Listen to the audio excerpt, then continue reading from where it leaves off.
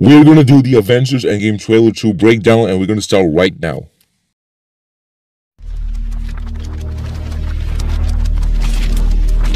What's good? Welcome back to the channel. Fist bump! If you're new to the channel, then do this. Express your zest in knowing more about the MCU and diving through the pages of Stan Lee's great comics by subscribing and hitting the bell icon so that you don't miss out on any of our uploads. Alright, so since there are some important things to talk about in this trailer, if this video goes a little long, I'm sorry. In this channel, we usually make short videos ranging from 1.5 to 4 minutes long, but if this goes a little longer, then it's only to give you guys some more information. And another reason for you guys to subscribe is for daily uploads on Marvel. With that being said, let's move on to the trailer. Alright, so first we see rapid close-ups of different superheroes, and if you slow this down and watch, I don't think there's any important detail to talk about, and I hopefully haven't missed out any important detail, so we'll skip. Again, hopefully I haven't missed any detail here. Alright, so the real trailer starts off with a view of New York City, and we see ice and snow everywhere. Hold on, what does this mean?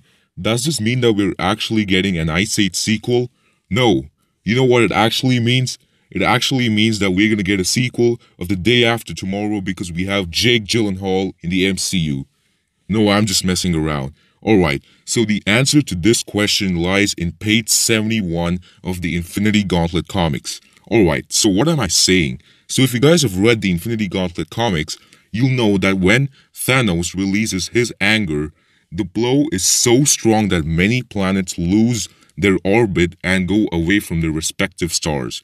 So I think this is exactly what happened to planet Earth.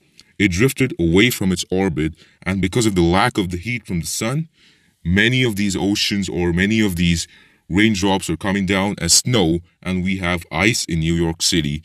And probably this energy outburst from Thanos has been created due to a battle between the Avengers and Thanos, or again some short-tempered cases with Thanos. So all I can say is probably the Earth has drifted, or the second possibility could be that Thanos' snap itself is responsible for this Ice Age.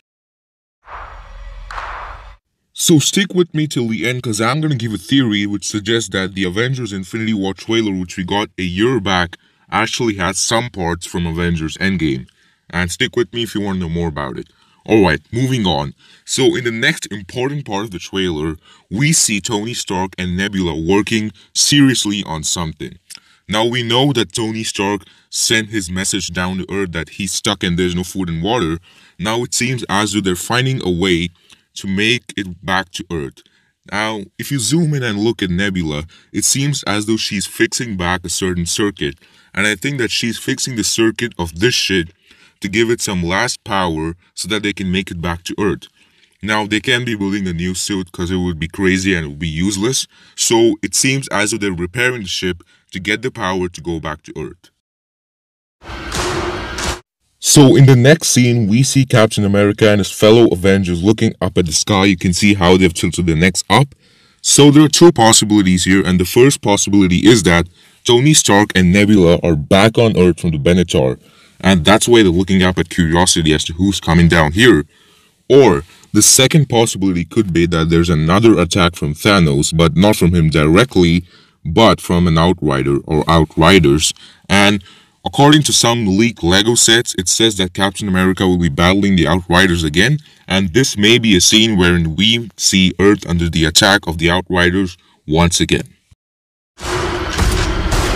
Next, we get a glimpse of Rocket Raccoon.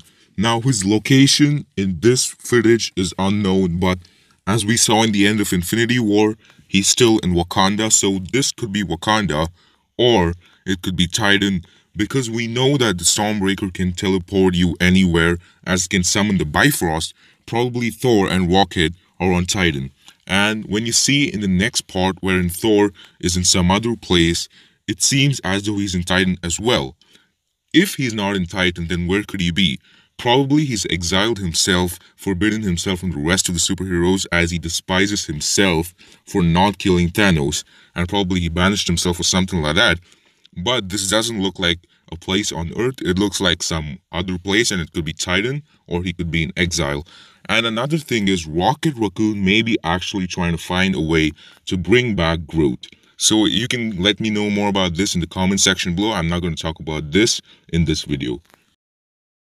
Alright, so now we see a reunion of Scott Lang and War Machine, and you can see that they're staring at something ahead of them with a straight face. They're looking damn serious, and they put on their helmets as if they're ready for action. So this could be another Outrider attack or something like that, but all we can say is they're in trouble and they're ready to fight.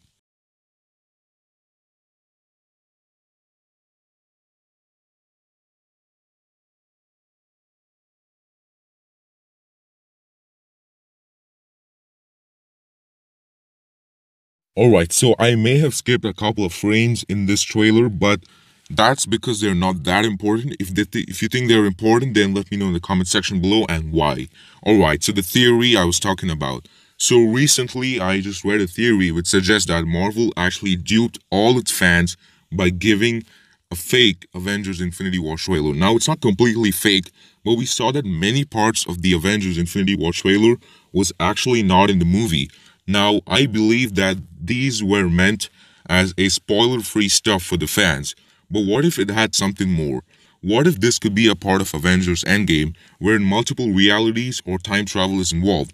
That's exactly why we didn't get to see this scene wherein all these superheroes are running towards something.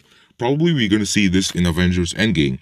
So, what do you guys think about this theory? Let me know in the comment section below. And that was the video. I try to keep it as short as possible. I'm sorry if it's too long.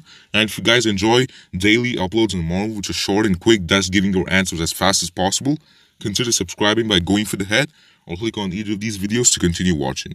I still believe in superheroes. Do you?